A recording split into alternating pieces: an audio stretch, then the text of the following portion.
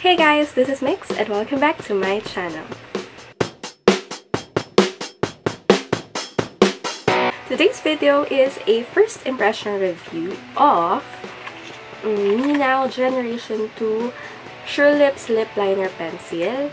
And babasahin ko yung nakasulat. This just one line that will completely change your expression. Provides exceptional lip makeup results, gives a steady stroke to develop neatly outlined lips. And yung ingredients niya ay nandito sa gilid. Tapos, it claims to be waterproof, multivitamin, and enriched with aloe vera. Social. And ang yan, ang packaging. So, this is my first time na isusubukan ko to. Nakasealed siya, may sticker dito. So, atin ang tuklapin. Hindi ko siya matuklap.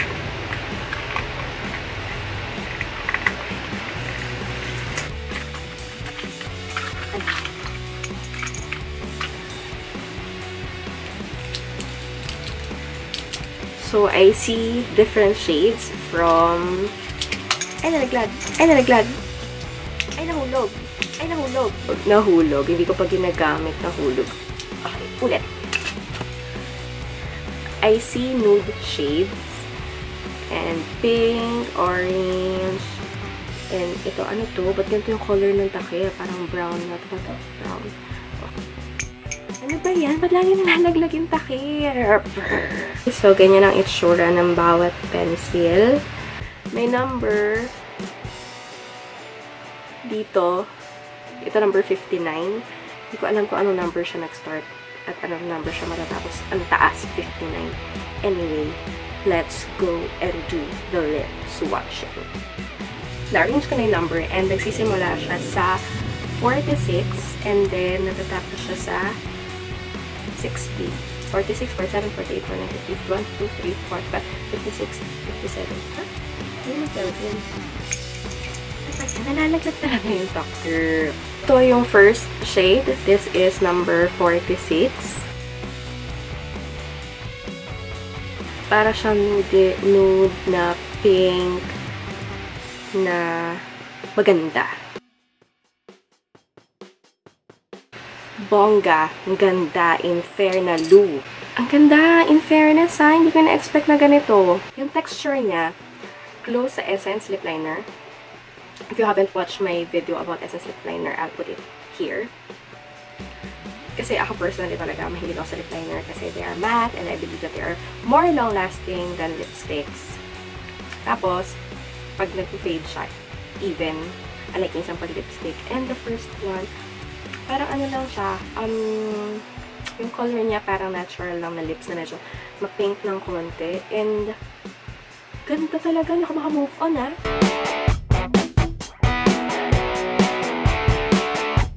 Hindi siya yung OA na napakaganda ng texture. Pero, for lip liner, okay na yung texture niya. Tapos, gusto ko talaga to, ah. O, ito na yung una kong favorite. Ay, ito mas bright. Parang bright coral shade. Parang gusto ko mag-lip balm kasi medyo matulis pag bagong, siguro dali ko pa nagagamit. Baka mamaya dumudugo na yung bibig ko. Baka mamaya duguan na ako pagtapos ng video na ito. See? Sabi sa inyo, mas bright to yun. Parang bright na coral. Pero hindi na siya super coral. And I think I also like it. Pero mas gusto pa rin yung number 1. Okay, next shade is 052. So, walang, from 46, walang 47, 48, 49. Meron 50 agad. Tapos, wala rin 51. 52, hindi ko alam kung bakit ganon. Ito, parang nakakatakot yung color niya. Parang masyado siyang orange.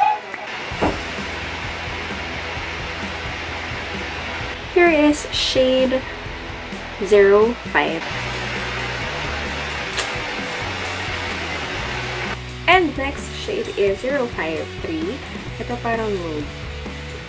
This one. Wow, English, this one.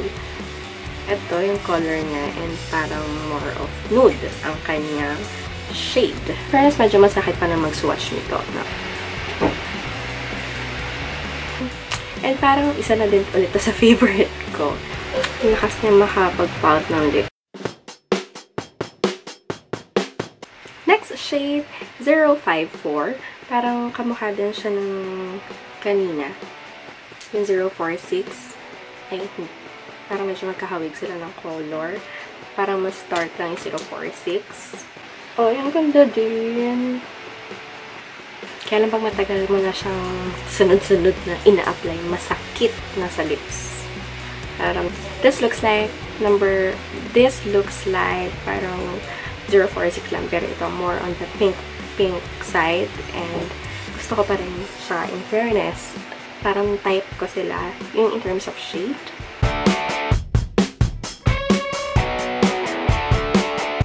Itong next shade, 055. Ito yung darkest among the shades. And,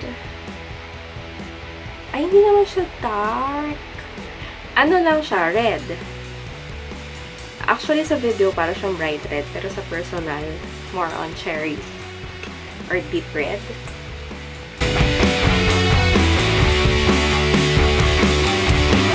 Bongga.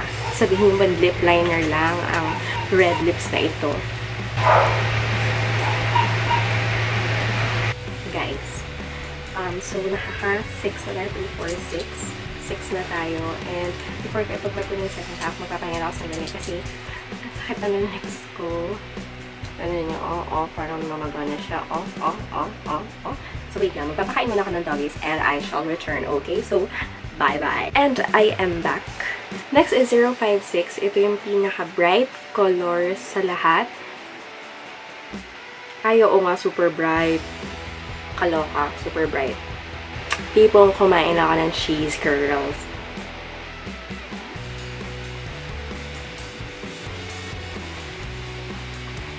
So, mas ma-orange to compared dun sa kanina yung 052. Ito yung 052, ito yung 056. Mas bright to. And the 8th shade is 057. Ito ay very pink, parang Barbie pink yung kanyang color dito sa takip. Eh, tama, Barbie pink nga. There, very Barbie pink ang kanyang color. In fairness, ang sakit na ng lips ko. Parang fuchsia pink. Third to the last shade is 058 and red din. Ito ay under the red shade. And ito ay brighter sa kanina. Ito may pagka-difference sa personal. Ito ang mas bright. This is 052.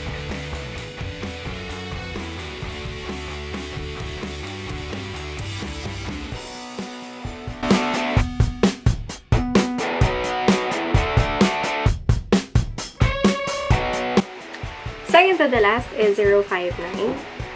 Parang, ano to, movie pinkish charva shade. And let's see.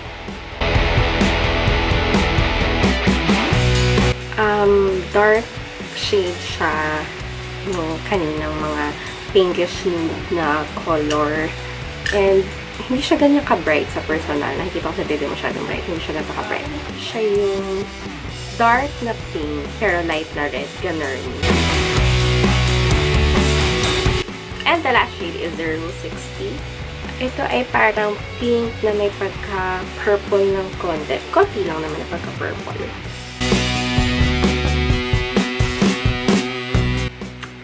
I like this one also. Para siyang yung kanina na 051, pero ito mas dark ng konti. And yun lahat yung shades. First, ano makakomment ko? Sa texture, merong creamy, like yung red na shade. Hindi naka-creamy siya na naramdaman ko. Medyo matulis lang siya sa lips pag matagal mo na siyang apply ka na apply. Pero kung naman mag-apply ka ngayon, tapos after few hours naman ka ulit mag-apply, hindi ka masasaktan. Ganun masasaktan. Like me, kasi bura agad ng bura, tapos lagay ulit na lagay.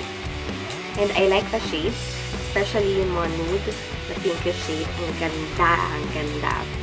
Very bet na bet ko. So, feeling ko mag-hoard ako nito. Kasi, nagandahan ako sa kanya. And, wala naman siyang, kanina sabi ko walang lasa. Pero, meron akong nalagay na medyo may lasa.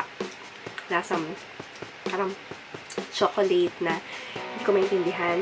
Yung ingredients dito, hindi ko alam kung legit siya. So, I'm not sure if I can say na safe ito for long-term use. Pero kung sa shade lang ang pagbabasihan, gagamitin ko to kasi gaganda din mga nude shades. Ang favorite ko ay yung unang-unang kong tinry, 046, tapos yung Fuchsia Pink, 057, and then yung nude, ang lakas mga Kylie Jenner. Out of the 12 shades, majority ng shades nagustuhan ko talaga and very wearable. And I think I can wear them alone. Surprise!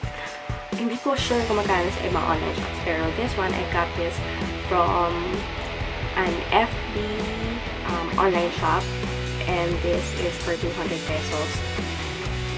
And for 12 lip liners, mura na siya. Sobra. Kasi ang Essence, yung isa sa pinakamura ko na try na maganda, nasa 99 pesos pero phased out na yung pencil nila. Iba na ang packaging nila and nasa 100, less than 200 na yung isa.